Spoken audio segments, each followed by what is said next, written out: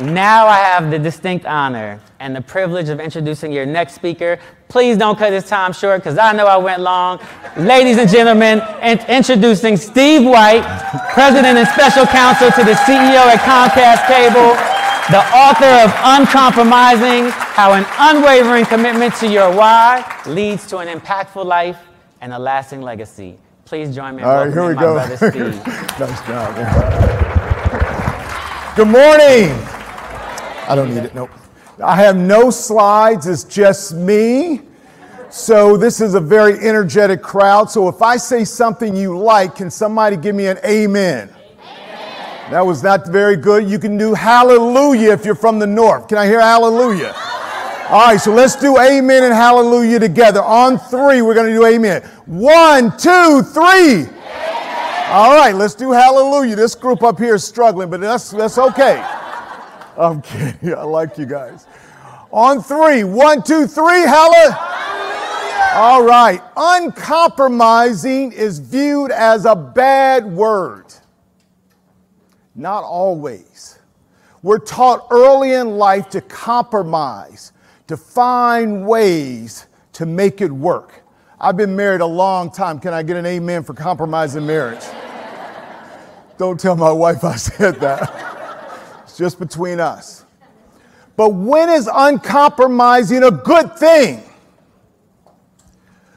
Mark Twain says the two most important days in our life is the day you're born, and the second is when you know why. Let me say that again, because that was a good time for an amen, and I didn't get one. The two most important days in your life is the day you're born, and the second is when you know why. Now you're patronizing me, but that's okay. The reason I'm here with you today is I'm living my why.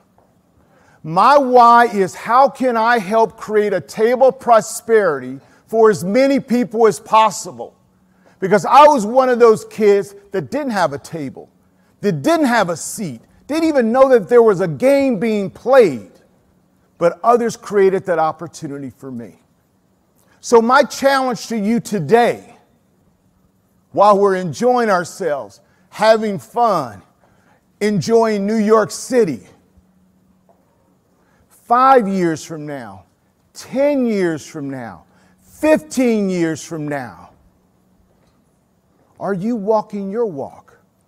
Are you living your why? Are you being the best that you can be? Studies have been done that in our lifetime, we will meet 5 or 6 people every day that we don't know. At the Starbucks counter, at the airport, at this conference. So at the end of the day, I want you to visualize a stadium. I live in Denver, and we have a stadium called Mile High Stadium. We haven't played football there for 6 years, but that's another story.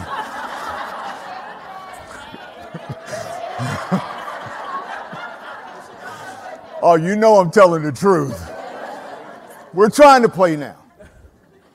At the end of your life, ladies and gentlemen, there will be 80,000 people in that stadium that you've met, that you've interacted with, that you've spent time with them. And they will be doing one of 3 things. They will be cheering, Steve, Steve, Steve, Steve. Or they will be booing, that son of a, or worse, or worse, or worse. They're saying nothing because the impact has not been there. Footprints, fingerprints, nowhere to be found. My challenge to you is, what is your why? Why are you here? What will they be saying about you in that stadium that they don't play football in, what will they say? Now, we're living in difficult times, recession, reset, quiet quitting, and all of those things. Great leaders are revealed during these difficult times. Martin Luther King, John F. Kennedy, Winston Churchill, Abraham Lincoln. All during difficult times, they are revealed and defined. So just because the times are difficult, this is your time. Amen. This is, all right. Thanks, Mom. One. Thank you. This is when leaders are revealed. This is your time. Don't be distracted by all the noise. This is your time. Because if a little kid that grew up in the housing projects of Indianapolis, Indiana, with a single mother, 8th grade education, who raised 4 knucklehead boys, they're all taxpayers now. If she can do it, and we can do it, and I could be here on this stage with you today, there's nothing that's impossible. This is your time. So I want to talk briefly because we know y'all are really here to party, so I want to make sure my comments are to the point so y'all can go do what you do. And people like me go back to Denver. How do you create a life of impact, success?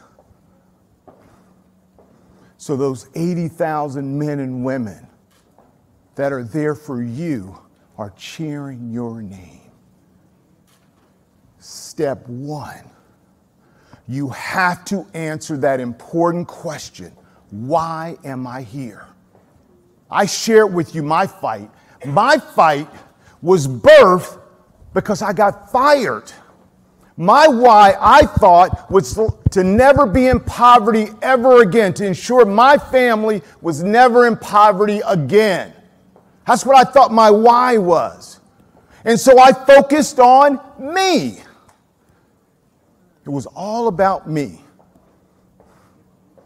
And fortunately, at a very young age, I got fired.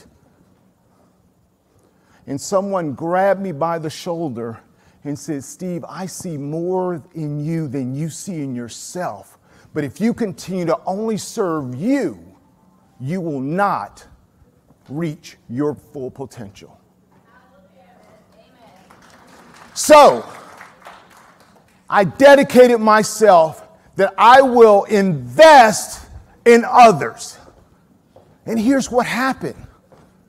The more I invested in others, because here's a cable kid that started with a company called TCI. Anybody in here remember TCI? Or are you too young? Okay, we got a few old people in here. Perfect. All right, this is great.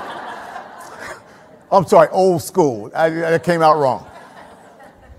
We get bought by a company called AT&T Broadband. Does anybody remember AT&T Broadband? And then we got bought by a company called Comcast. Has anybody ever heard of Comcast in this room? How do you go from TCI to AT&T Broadband and still at Comcast and make it to the highest levels? That's when you say, Steve, you're a bad dude, but that's right. Because the more I invested in others, they pushed me up. They pushed me up so I got noticed. And so when AT&T and then Comcast were making decisions, my people were saying, wait a minute, let me just tell you about this guy named Steve. And let me tell you what he did when it was dark. You cannot overinvest in others. And so the more I invested, the more they pushed me up. So why are you here? What is your why? What is your purpose? Because the only way you get energy to deal with all of this craziness is you know you're living your purpose. Does that make sense, everybody? Don't leave a brother hanging. Give me something. Everybody with me? Number 2, focus on the real prize. Don't get distracted by sideshows. Look over here. No, I'm going to stay focused here. That's what I'm going to focus on. One of the organizations I serve is a group called New Leaders. We focus on leadership development for public school principals. While COVID is going on, ladies and gentlemen, all the noise is over here, but over here we're losing generations that are not being educated because they've been out of school for a year and a half.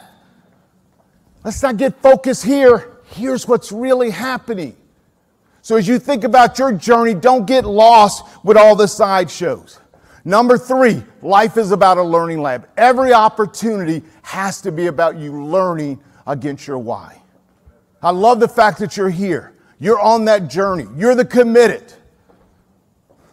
Just make sure you're channeling that learning. Number 4, people say, Steve, who do you work for? I usually say Barbita White, my wife, but let's not go there. I work for Steve White Incorporated. Comcast purchases my services and I'm glad. I'm happy. But I never lose sight. I am chairman and CEO of Steve White Incorporated. I have 2 shareholders, wife Barbita and a little boy named Stevie, who's 9 years old now. And we share the same birthday. Isn't that a miracle? They're my 2 shareholders, and maybe a half a shareholder because they're working on me for a little dog. So if you have any suggestions, send me a dog that does not shed, that does not need to be walked, that sleeps all the time. I'm your man. Send me notes, send me ideas. Can I get an amen for a dog that sleeps all the time? Think and act like a business. That is an investment mindset. You don't work for somebody else, you work for yourself. Doesn't mean you don't love your company or like your company, but you're investing in you. Number 5, the only thing I can control is my attitude and effort. In my lifetime, I'm 25 now, in my lifetime, you're not supposed to laugh at that part. In my lifetime, there are only 12 decisions that I've made that have really mattered. The most important one that I learned from my mother, who's still with us, who just turned 82 on October 1st. And cries every time she comes to see her little boys. Yeah, we're still her little boys. Is I'm not going to be a victim. I was perfectly set up to be the perfect victim. No father, housing projects, mom with very little education. She was a high school janitor for 35 years, perfectly set up to be a victim. Attitude and effort. Have I been punched in the stomach in my career? Absolutely. Have I lost out on opportunities? You bet. 66% of women today do not feel they're going to advance or improve in their career. I know what that feels like. But I will not be defeated. Number 6, navigate uncertainty. And then number 7 is develop road dog relationships. Now, some of the people that didn't grow up like I did don't know what a road dog is. A road dog is a fight breaks out, your road dog jumps in and helps you. Somebody know I'm speaking the truth. Somebody better holler out right now. A road dog is a fight breaks out. Now, I'm not promoting fighting, but a fight breaks out, they jump in and they ask questions, what? After the fight. I don't want a friend that says, now, why are we in this now? What's going on? What did you do? How did you piss that person off? That's not what we're trying to do. So who are your road dogs? Who are your truth tellers that you have around you that tell you the truth when you're not at your best? Who jack you up when you need to be jacked up? Who are your truth tellers? You show me somebody that does not have friends that have been with them a long time. That makes me nervous. You need people around you that will be honest with you and truthfully tell you if you're on the right track, but do it in a way where they enhance your dreams versus pull them down.